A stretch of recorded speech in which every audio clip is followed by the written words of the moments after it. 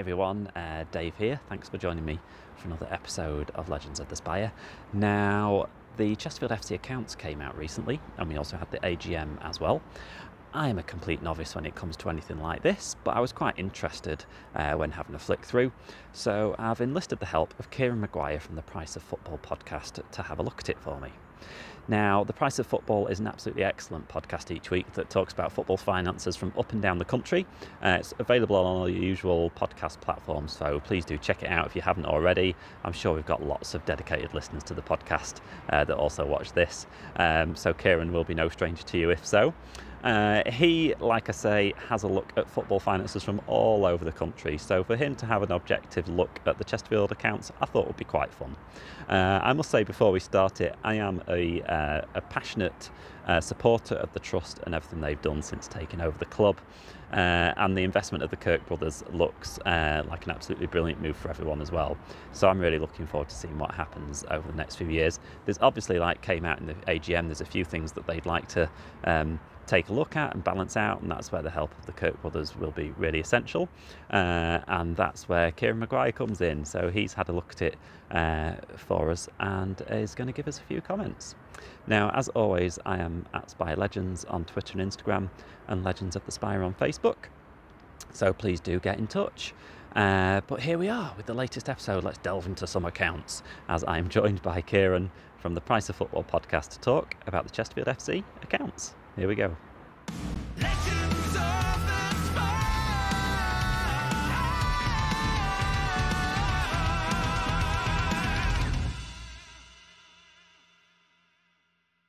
So thanks for joining me to have a chat about these accounts. I am completely these things completely go over my head, but I've started to educate myself thanks to the Price of Football.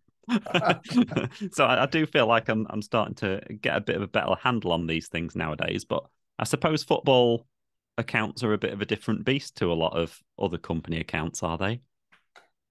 Yes, because I think you could look at it from a variety of perspectives. If my local garage goes bust, I'm sad for the garage owner because I've got a relationship with them. I just move on and get another garage. And also that garage is open 52 weeks of the year, 6 days a week, if not 7. When it comes to football, you can't transfer allegiance due to poor performance. If the business ceases, again, you can't just say, oh, well, I'll pop along and support Forest or Derby or wherever it's going to be. So football is unique in the sense that it's not very good at generating money. It's not very good at controlling its costs because we measure success not by the profits you make, but by the money you spend, because that's seen as investing. And you're open realistically 25 to 30 days a year. So you put all that together, and football is a very strange industry compared to the profit maximizing ethos that exists within traditional capitalist models, and that has some benefits, and that also has some pitfalls. As you know, if you know anybody that supports Bury or Macclesfield Town, or going back a few years, Maidstone and so on, and also the trauma that people are going through at present at Wigan and Oldham and Rochdale and so on. It is a strange industry because you need competition in football, whereas Apple would be quite happy if they put Samsung out of business. Well, if you do that in football, you've got nobody to play against. Yeah, totally. And I suppose that's where transparency then in things like accounts is important to fans, isn't it? Because then they can kind of help to ascertain a bit of a picture of what their football club is, how healthy it is, which are not a lot of fans always get, do they? You're absolutely right. Let's face it, we don't fall in love with football for amortization policies or sale and leaseback arrangements or any of the nonsense that you do see, but having a degree of confidence in the people that run the business through them being transparent, honest, up to date, does mean that you can sleep a little bit easier at night, because fans of some clubs can't do that at present, because of combination of poor management, poor owners, and the stress that goes with potential relegation. Not winning things is one thing, but we do appear to have become very polarized as fans in seeing the bad things in football. Being relegated isn't the worst thing that happens in the world. I teach in the city of Liverpool, and I go on to Everton shows, and I say, actually, you'll love life in the Championship. You see this, you probably see the same number. For the same amount of money, you'll get to see more matches, and you'll certainly get to see more victories, and you'll go to visit other places. So don't worry about it. If it happens, it happens. But it is a strange industry in the sense that I don't live my life through my local supermarket or my local clothes store or my local my local petrol station, but I do live my life through my local football club, and its success has an impact upon my day-to-day life as a fan. And I'm supposed to be a rational human being, but we don't behave in such a way. So therefore, having transparency and having clubs that are willing to engage with fans, and also a little bit of understanding of the numbers, because they are baffling. I'll be the first to admit to that. I've got the benefit of having done it for. I started in the 70s, so does help to allay fears or to raise suspicions as and when appropriate. Yeah, and you're right. I quite enjoy life in the National League now. Even dropping out of the league isn't that bad. You get to see some good new places. Like I say, you win a lot of games. It's quite fun, really. As long as you've got a match to watch. That's the main thing, isn't it, a lot of the time? You're absolutely right, because football is about shared memories. It's about shared experiences. And whether that's experience or, going to Stamford Bridge or going to Yeovil, actually, you can have just as much fun regardless of where the destination is. Because a football day out, it is a day out, and it's, as my wife always tells me, it's you going with the same blokes, talking the same rubbish in the same pub about the same matches every single week. But it's good for you, and it doesn't actually matter who the opponents are. Yes, it's nice to get one over on a bigger team. Nobody's denying that. But the important thing is that there's a Chesterfield to support, and it's seeing those faces and being able to share those memories and to talk that nonsense, which is actually far more important than the division that you're in. Yeah, absolutely. So if we go to the CFC 2001 Limited, right, so this is quite an interesting time, because obviously the backdrop to this, Dave Allen, big multimillionaire, he was kind of, I don't know, he kind of stumbled into owning us, I think, many years ago, because at that time we couldn't quite afford the move to the new ground. So he came and put a bit of money in, ended up owning us. And then I think it's fair to say, I don't think he'd disagree with me, probably lost interest. In losing interest, like a lot of football owners do, then you suddenly hit a spiral. We hit a spiral, and now we've ended up in the National League and are now run by the Community Trust, who kind of are in the other part of the ground on the other side. So all these people that have been around the club for many years, and some new ones, who are kind of club stalwarts in many ways. This is like their first full year accounts since they got control of the club. And I remember back at the time, kind of when Dave Allen kind of finally relinquished control and they handed it all over. There's so much positivity and optimism, and there still is now. But obviously, when this set of accounts comes out, it's like that everyone goes straight to have a look, don't they, to see how they're kind of getting on. What's their school report for the year? So, kind of as a, what are your kind of initial thoughts having a look? Well, the club's losing 45 grand a week. And my first thought is how is that being funded? You can do that to a degree through selling players, but at the level where Chesterfield are at present, most players are on short contracts, so therefore getting decent fees is always a struggle because if they sign more than a 2-year contract, that's very much the exception rather than the norm. Or they have to borrow, or the owners have to put money in. And in the case of Chesterfield, the trust or somebody has certainly lent quite a bit of money to Chesterfield. Yes, the club's also issued shares, which is good, because the good thing about shares is that they don't have to be repaid. They don't pay interest. So the club is, I think it's in an interesting position. It's got cash in the bank, which is one thing you should always take a lot of interest in, because if you don't have cash, you can't pay the bills. It's as simple as that. And that means that predators can come in and exploiters can come in and things can deteriorate. But I think it just shows the difficult nature of running a club. Clubs in the National League, the vast majority of them lose money. Because you've got some big hitters there who we need not name. You've got other clubs there who are former members of the EFL, such as Chesterfield, of course, who have had to adapt to a new environment. No TV deal, no solidarity payments from the Premier League, and so on. And that has a big impact upon them.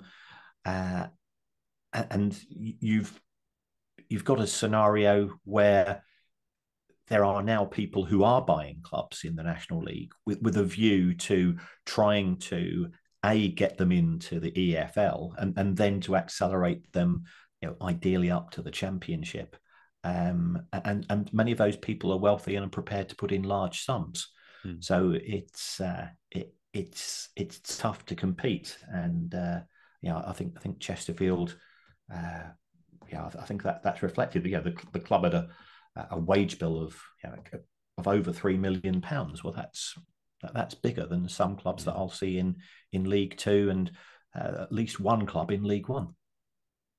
Yeah, and I think they, like the chairman, obviously made a few comments at the AGM. We had a colossal amount of injuries last season. I think he said at one point we had £700,000 worth of talent in the stands, and then we had a manager in which it seemed like I think the chairman said as well that they maybe chased promotion a little bit, and maybe got a bit. I suppose it's easy when you come into kind of running a club, and then it starts off well, and you're near the top of the table. You kind of sometimes you go for it a little bit, don't you? But then it's got tripped up by it a little bit, I suppose. So it does. Those staff salaries are quite, like you say, quite big, aren't they? Just over £3 million. Yeah, that's up by 50%. Now, I appreciate that 2021 was a COVID year, so therefore, match day staff and some other people would have been not utilised. But looking at these costs overall, to go from 3.5 million to 6.5 million in a single season is a cause for concern. And this isn't a criticism of the trust, because it's a climatisation exercise. And when you're having a party, there tends to be very few people thinking about the hangover. Yeah, and that's where I think you're right to point out. The fans want to see the club promoted, the trust want to see the club promoted, the manager's reputation, because football club management is a precarious business. I'm fortunate enough. I teach for the LMA, and talking to their members, it's not a job I'd actually wish on anyone. It's very precarious. It's ridiculously stressful, and there's no such thing as job security in it. So under those circumstances, anybody who says, I think we might be overstretching ourselves here, is deemed to be the person at the party who's suggesting party that let's turn the music down, because otherwise we're going to have the police knocking on the door telling us to close it down. So the numbers are pretty high, and just looking at the amount invested in players and so on, it's how many clubs in League Two spent £482,000 on players last season? I think you'll find very, very few. But Chesterfield did in the National League. So it's probably it's certainly the highest that I've got here. I've got the figures going back many, many years. And Chesterfield historically had been quite successful at selling players and getting add-on fees and so on. But it's a huge investment historically, and if that investment works, then nobody cares. But for every bargain you pick up, there's a danger of picking up a Jack Rodwell, as Sunderland found when they were in the league, and that works out as very expensive when you're paying somebody Champions League, when you're paying somebody Premier League wages in League One, because you never thought you're going to get relegated, and you end up with no relegation clauses in contracts. So they're an interesting set of numbers from an outsider's perspective, because I look at that and I say, well, where is the funding coming from? I appreciate you made your comments with regards to Dave Allen, and the trust is pretty generous, and money is coming in from shareholders. Can that continue in the long term? I'm not in a position to comment on that, because you're close to the club, as are other people. I'm just a teacher with a big calculator. Mm. It's interesting as well, because obviously James Rowe was the manager for a lot of this period, and now he was gone, and a lot of things happened with him, which we will not need to mention.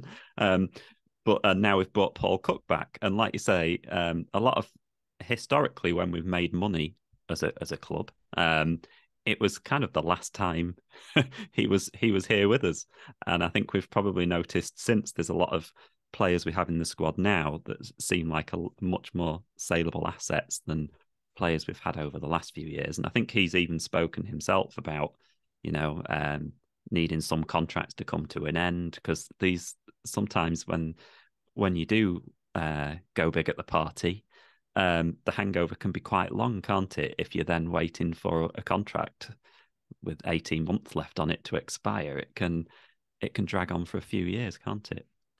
It can, and then you're between the devil and the deep blue sea, because it doesn't matter where you work; it does all come down to relationships and networks.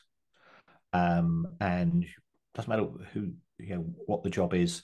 If the relationship deteriorates, whatever reason, the quality of your work tends to be impacted, and you might not do it consciously, but subconsciously, I'm not going to put that extra effort through in training. It's not a case of not trying, but it's a case of perhaps not busting a gut, because why should I?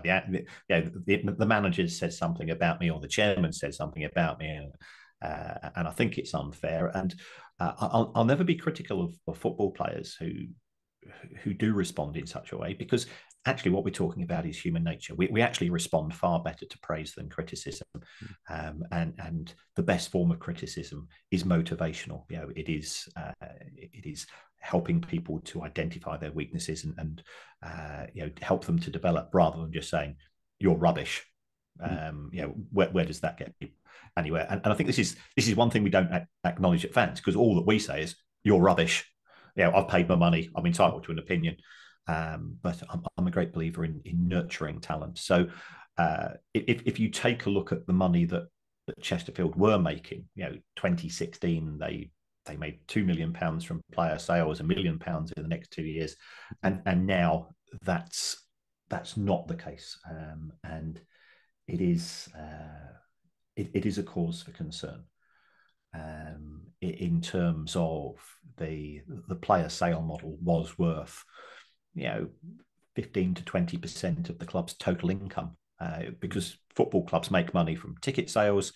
They make it from broadcast deals, which, as we know, in the National League are less generous, and they make it from on the commercial side of things as well, which tends to be in alignment with the local and national economy, both of which we know is the economy, regardless, this is not a party political comment, that the economy is not firing on all cylinders at present. And therefore, people who are thinking about sponsorship, they're also conscious that their staff are moaning that they've not had a pay rise, or they've had a poor pay rise. And you go, well, if I go and sponsor Chesterfield Football Club at the same time as giving myself a 2% pay rise, that's actually going to make things worse. But people are going to say, well, your priorities wrong. So it's a really tough position to be in. And therefore, if you can spot talent, nurture that talent, get other people to spot that talent once they're at Chesterfield, you can start to have that fourth income stream, which can make the difference between breaking even and making significant losses. Yeah, and obviously another big part of a lot of clubs' income now is your kind of hospitality, banqueting side of things. And obviously this set of accounts comes after COVID, and a lot of clubs are coming out of that, aren't they? So you'll see it in a lot of accounts, I suppose, won't you, in how they're recovering from that period. And I work in the arts industry, so I know how slow it has been for people's confidence to come back and all those bookings and things to come back. So I suppose it's interesting. Like you've got in the turnover, it has gone up from just nearly touching 2 million to touching 4 million, hasn't it? So it's kind of growing back, but that's quite instrumental as well, isn't it? That kind of recovery from post-COVID time. It is. I mean, if we look at the three main areas of income for clubs, which is ticket sales were close to zero in 2021 because of lockdown. So we'd expect a bounce back there, and that was the vast majority of the recovery. Commercial income did more than double because you now had the ability to host events at the ground, and I think that's something which you've got to have a really good commercial team, but as you rightly said, trying to persuade people to part with cash, or also to part with the level of cash that you're expecting, is increasingly challenging. And the money that comes from TV in the National League is about 7 or 8% of your total, whereas it can be around about a quarter in the EFL, because the EFL has their own TV deal, but they also get what's referred to as solidarity payments from the Premier League, which are actually worth more than the EFL's own TV deal itself.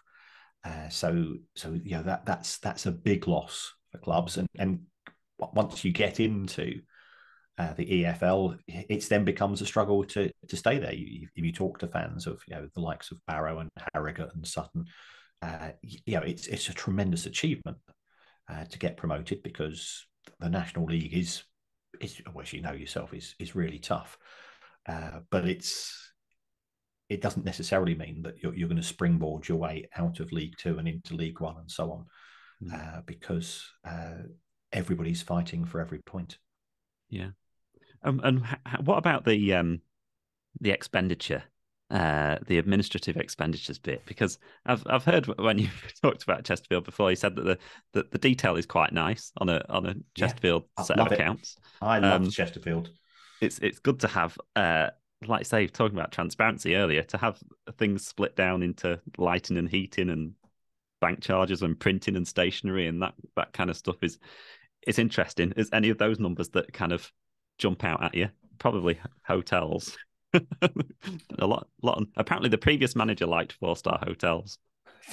Well, I think we all like 4-star hotels. Yeah. I mean, spending 400 grand on hotels, spending just shy of £250,000 on legal costs. That's these six-figure sums are, you're spending more on legal costs than you are on heating and lighting. Now, I appreciate that was before the big jumps that we've seen. The wage bill up by 50%. These are significant sums. You'd ground upkeep and premises up 100 grand. Well, you shouldn't be spending necessarily more on upkeep just because it's a non-COVID year, because the groundsman has to put fertilizer on the pitch regardless of the year. So there's not many of these expenses going down. I'll say no more than that. And when we look at that issue of player costs and the fact that Chesterfield spent, what I think that figure I gave was what £482,000 on player registrations. Looking at these figures, it appears to be on players for a 1-year contract, and that got me saying, well, that's a lot of money. Because it's all been amortized, it's all been written off. And normally, what you do, if you sign a player for £500,000 and they're on a 2-year contract, you say, well, yeah, we take the cost and we divide that by the number of years, and 500,000 divided by 2 gives us a cost of 250 grand a year. So therefore, you can say, well, they're on 2-year contracts. But looking at this, it's Chesterfield has spent a lot of money on players in 21-22, and those players appear to be on 1-year deals. And is that money well spent? Again, I don't know. I know nothing about football, as I'll openly admit, and certainly having talked for the LMA and then sat sort of, I'm just sat at the canteen listening to the guys talking, and the more I realise just how little I know about football. I go with the fan's eye, and they see it from a completely different perspective. But from a finance point of view, you go, well, that does seem very strange, because the value, the accounting value of the squad at the end of the season was zero, despite having spent all that money. So, it's odd. Yeah, they've spent big by National League standards. As you said, they gambled. They're trying to get promoted, and that's fine if you achieve the objective. But it's not fine if you don't. You then say, well, not only have we got the high wages, we've effectively written off those transfer fees. We're not going to be able to sell those players for fees unless they sign new contracts and so on. Yeah. I think probably, 250,000 of that probably is Kabongo Shamanga, who came in, scored lots of goals, and then broke his ankle and is now going to is on loan at Peterborough at the moment, and then at the end of the season they have an obligation to buy of £250,000. I think they get some of that back, but apparently that was something to do with Peterborough's modelling that they couldn't put the money in this year, so it goes into next year or something, hence why it was a loan. I don't know. There's strange things happening at Peterborough. I'll say no more than that. Right. Their finances are a bit head scratching at times. Let's hope they pay our 250. Yes. Well, I mean, the one thing, the EFL come in for a lot of criticism, and I think a lot of that criticism was probably fully justified 4 or 5 years ago. But since Trevor Birch has come in as chief exec, they have very much tightened up the rules, and those teams which are late in making transfer payments instantly tend to get a transfer embargo. So you can normally spot, and looking at the transfer embargo page of the EFL website, which because I'm a sad old man with no life, is something that I do on a regular basis. Peterborough aren't there yet, so that's good news for Chesterfield.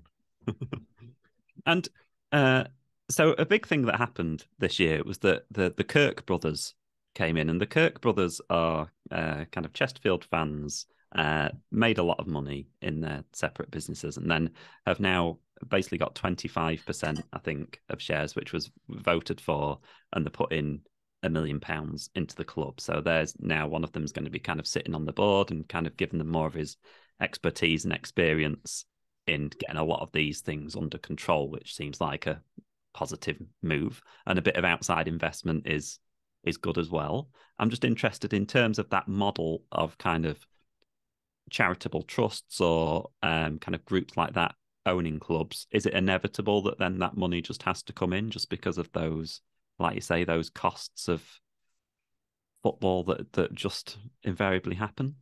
Yeah, I think if you've got a football club which is living beyond its means, which is the vast majority of them, you have to look to see what are the alternatives with respect to generating the funds to plug those gaps. You can borrow money, but I can guarantee you that a bank will not lend you that money.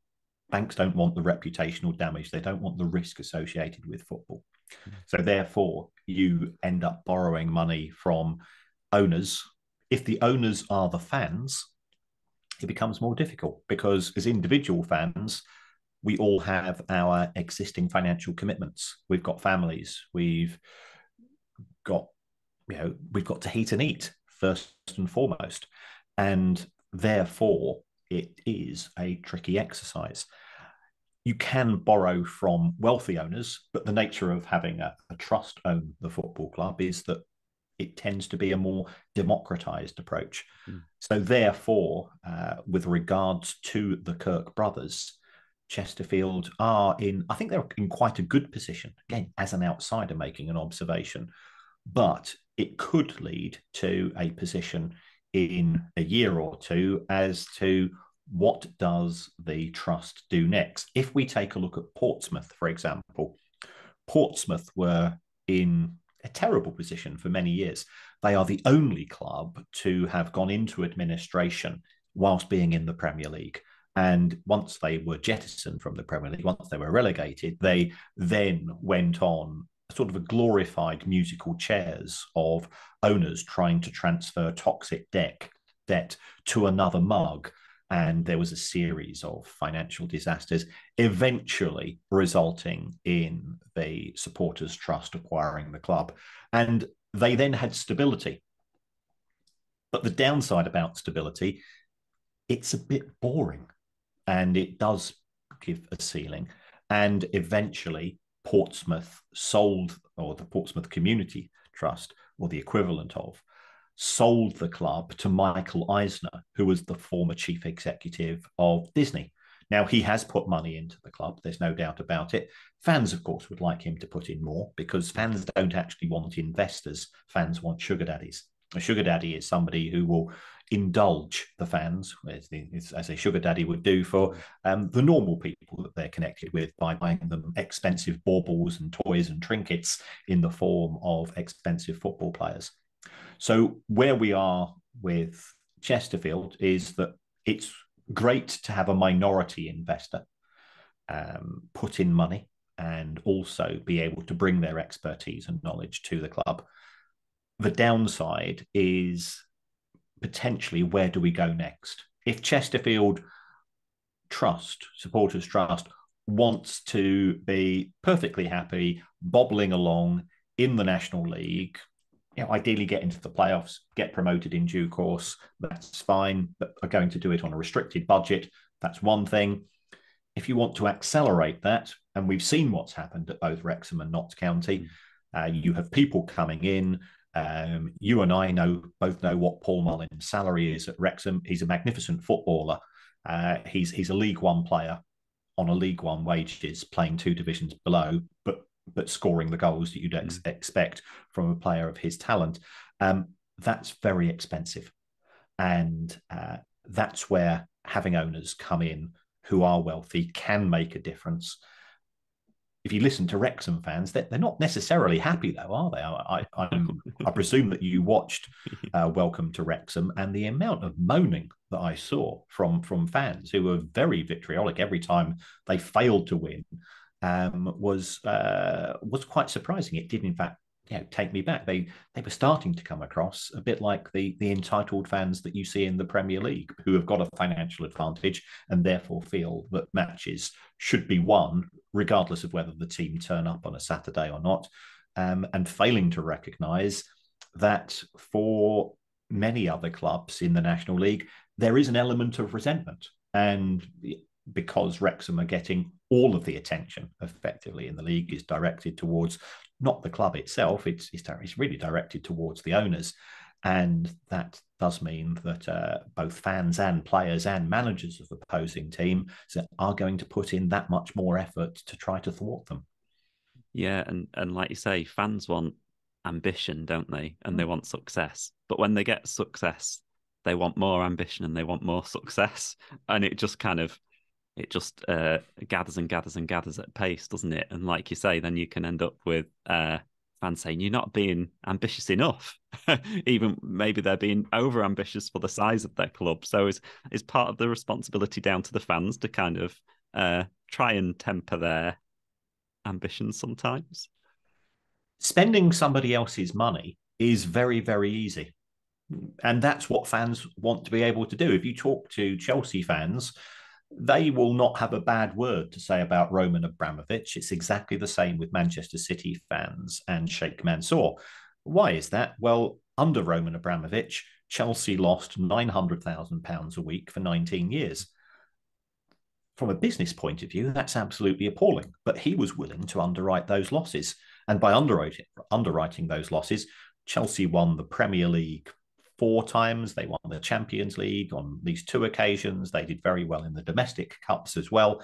And you can therefore see why they were so popular. Exactly the same with Manchester City and their owners. Fans see that at other levels and say, well, we've got a new owner. Why can't they be a mini Abramovich, a mini Mansour? And we'll love the owners as much as Chelsea fans love Abramovich. Mm. Yeah. So going back to Chesterfield, if you were the chairman, what would you do? Spend less money on player wages? Well, it depends where the funding is going to come from. I would sit down with the trust. I would sit down also with the broader fan base. Certainly have a town hall meeting or however you want to describe these things. I would sit down with the Kirk brothers and say, we need a plan. We need a strategy. This is what we are proposing to do over the course of the next 5 years. This is where we know where the money is guaranteed to come in from. This would allow us to spend so much on wages, so much on player transfers. If anybody wants to put any more in, we can change those numbers and then look around the room to see who's putting their hands up. Yeah, I think they've come out and said that a realistic cost is somewhere between 1.2 and 1.5 million on the kind of a player budget, apparently kind of going forward. So it's obviously something that they're going to be looking at doing, but you can't change something dramatically overnight, can you? Because then the fans can get a bit restless, can't they? I suppose if then. Yes, fans can get restless, and I think this is where engagement is really important. I know Andy Holt of Accrington Stanley quite well, and if you follow Andy on social media, or if you've ever heard Andy being interviewed, he is blunt. He will talk to anybody about what he's prepared to do, the level of support he's prepared to give the club, and he's not prepared to give a penny more. And he said to the fans, if you don't think I'm up to the job, take over. Good luck. Try it yourself. And it's, again, I think it's very easy to be critical of somebody else when you've not actually walked in their shoes and you've not had the challenge of, how are we going to meet the payroll this month? How are we going to pay HMRC? We've not paid the company that drives the players to away matches for the last 2 months. They're now threatening to down tools, and then come back and tell me how easy it is to run a football club. So I think there's a lot of naivety, because we are a generation that perhaps have been indulged at times. That is enjoyable. We've all played Football Manager.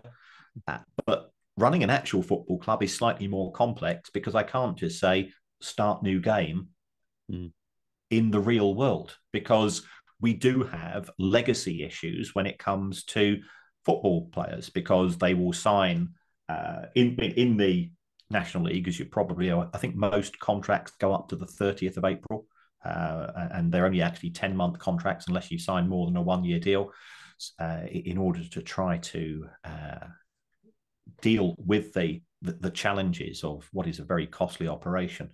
But trying to get a new squad effectively each year, unless you've got players on long-term commitments, is really difficult. And there are other people there with deeper pockets and flashier wallets, and you've therefore got to make a decision as to, am I going to stick or twist in terms of the amount of money which we are prepared to spend.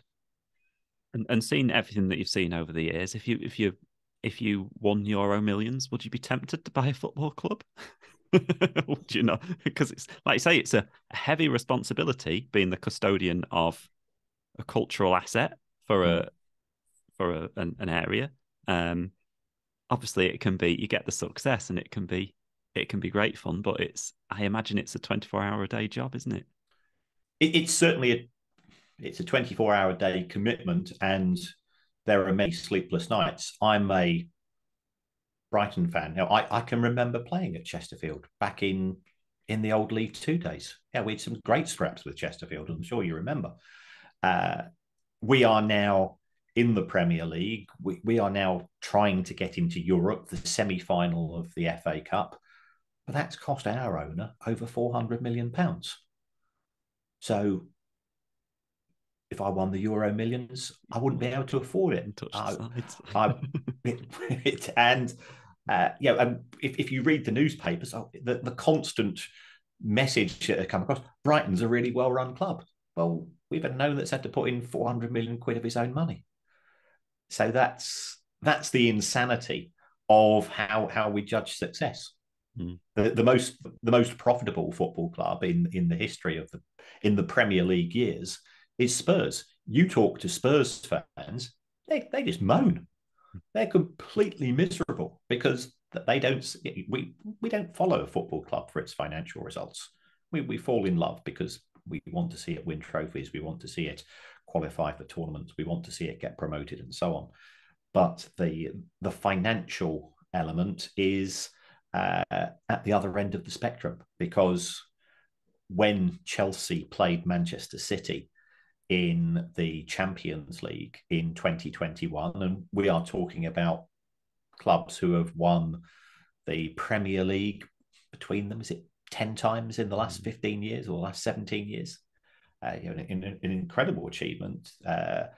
Those two clubs are the biggest loss-making clubs in the history of English football.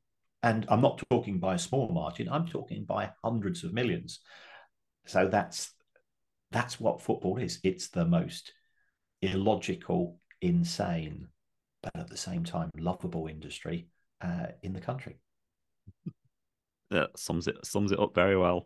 So I suppose you'll just be to finally just to sum up, you'll be keeping an eye then, I suppose, on our accounts like you do on everyone's. I suppose you kind of keep an eye out on what the trends are happening around the country, don't you?